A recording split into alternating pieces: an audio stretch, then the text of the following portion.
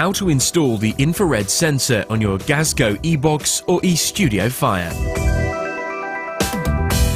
Your Fire uses an infrared sensor to communicate with your remote control handset. This video will show you the recommended method of positioning the sensor on all eBox and eStudio Fires so you can start to enjoy the full functions of your Gazco remote control. It should be watched and used in conjunction with the full installation and user manual, which you can download from the technical area of the Gazco website. Before you begin, it is important to ensure that your Fire is cold. There are different steps to install your sensor, depending on your choice of front or frame. We will cover all of these methods throughout this video. For all models, however, you need to start by locating and gently pulling out the sensor. You will find it located above the touchpad at the front of your Fire as shown. It is attached to a wire loom that has been coiled loosely for ease of movement. For Gazco E Box or eStudio Fires with either an Arts, Dimension 2, Evolution, Progress, Richmond, Spanish, Stockton Inset, Tempo, or Winchester Front, please follow these steps. Firstly, the sensor kit comes with a standard holding bracket to attach it to the hearth. In addition, as shown, there is a double-sided adhesive pad to affix the sensor to the bracket. If you are missing any parts, please contact your Gazco retailer. Carefully cut the pad in half to fit and peel off the cover on one side before applying it to the back of the bracket.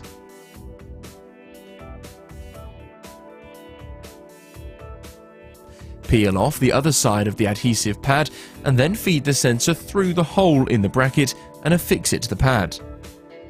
The sensor will now be secured to the bracket. On the conventional flue model, the position of the bracket and sensor can be determined by placing them flush against the tab that can be found on the bottom right of the appliance casing. Secure the bracket and sensor to the hearth with the remaining piece of adhesive pad as shown.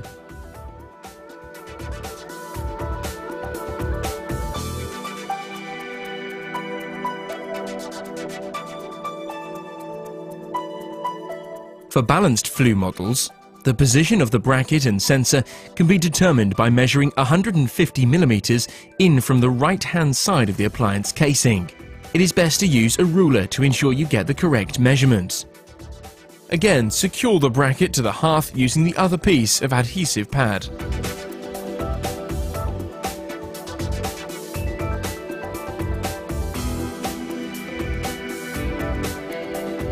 For Holyrood models with either a conventional or balanced flue fire, affix the sensor to the bracket as shown previously. But when locating the position for the sensor and bracket, you will need to measure 150 mm in from the right-hand side of the appliance casing and then 40 mm forward to determine the correct position for the front of your sensor. As before, use the other piece of the self-adhesive pad to secure the sensor and bracket to the hearth.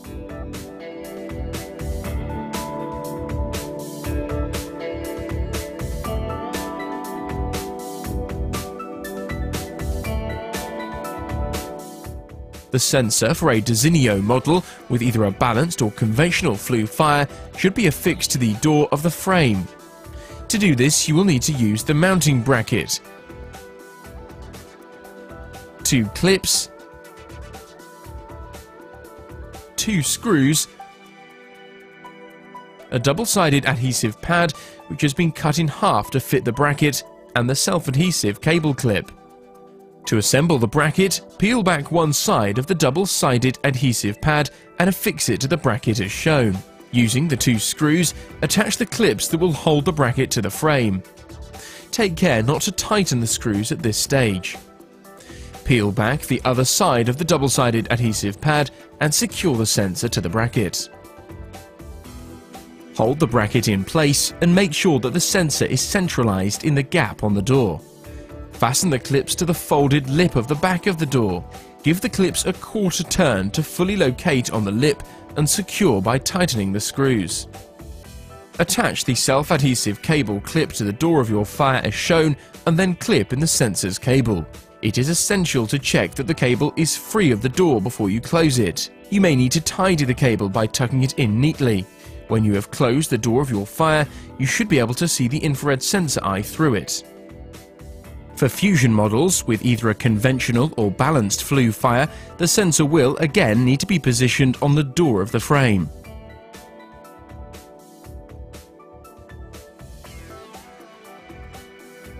To do this, you will need the bracket, a spring clip, a double-sided adhesive pad, and a self-adhesive cable clip. All these parts should be supplied with your fire.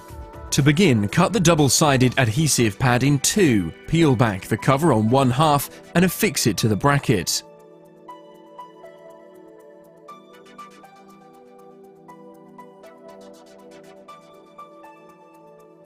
Next, secure the sensor to the bracket by peeling back the cover on the other side of the adhesive pad.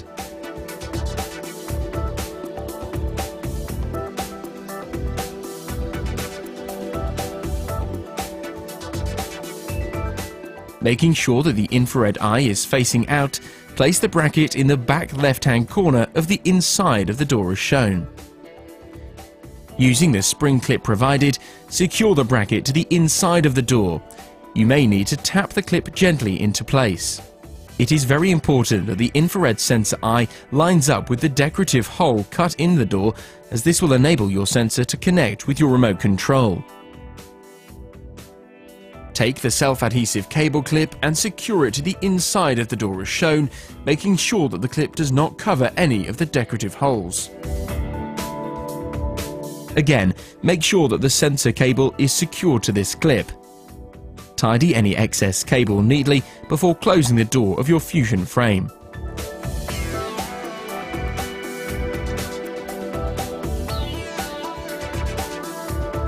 To locate the Futura sensor position for either a conventional or balanced flue model, please follow these steps.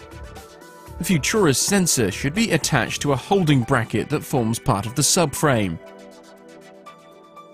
To do this, you will need the holding bracket, a clip, a screw, and a double-sided adhesive pad which should be supplied with your fire. Firstly, undo the top screw of the subframe as shown and put it to one side with the other parts. Secondly, using the smaller screw, loosely secure the clip to the bracket as shown. Then cut the double-sided adhesive pad in half to fit the holding bracket and peel back the cover on one side. Stick it to the holding bracket as shown.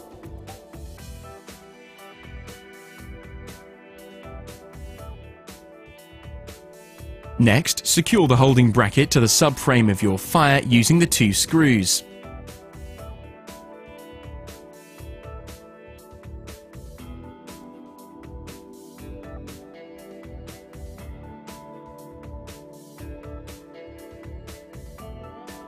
You can now affix the sensor to the holding bracket by peeling back the cover on the other side of the adhesive pad and sticking it on. Once the sensor has been fixed into place, you are now ready to close the door and use your fire.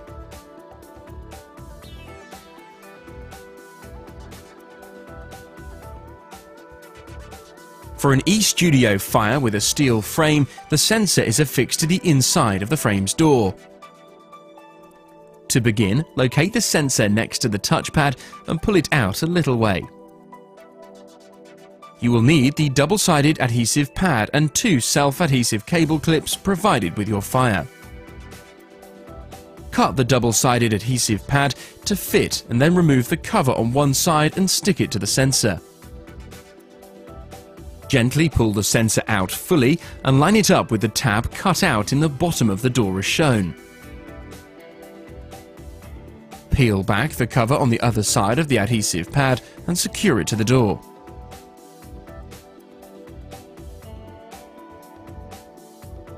You will now be ready to stick one of the self-adhesive cable clips to the inside of the door. Peel back the cover and secure the clip above the sensor eye as shown. The sensor cable should be secured into it.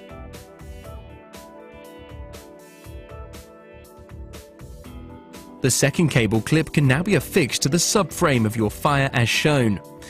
This will enable you to secure the rest of the sensor cable neatly to the door by clipping it into place. Lastly, safely tuck any remaining cable away to ensure it is not trapped in the door when you close it. Once you have closed the door, you should be able to see the sensor at the bottom of the frame. It will be on the lower left-hand side as shown. This video has shown you how to install the infrared sensor to your Gazco E Box or eStudio Fire. But please remember that you should always use this information in conjunction with your installation and user manual.